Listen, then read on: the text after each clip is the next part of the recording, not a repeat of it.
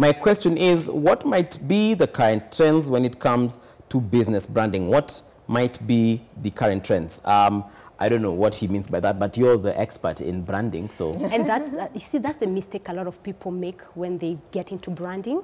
They start following trends. The minute you start following trends and you're trying to create and manage a brand, you go wrong.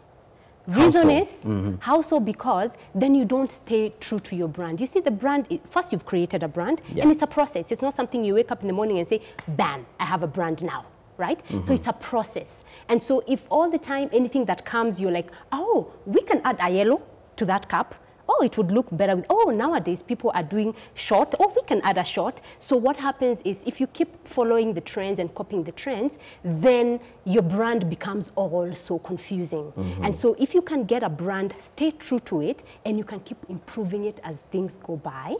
For example, you did a brand in 1959, and then now it's the 21st century. So what are people doing? Though you can keep tweaking it depending on how times are going and changing, but not following the trends. All right. So I don't know what he means by the trends, but if you keep following trends, then you can't stay very well true to your brand. All right.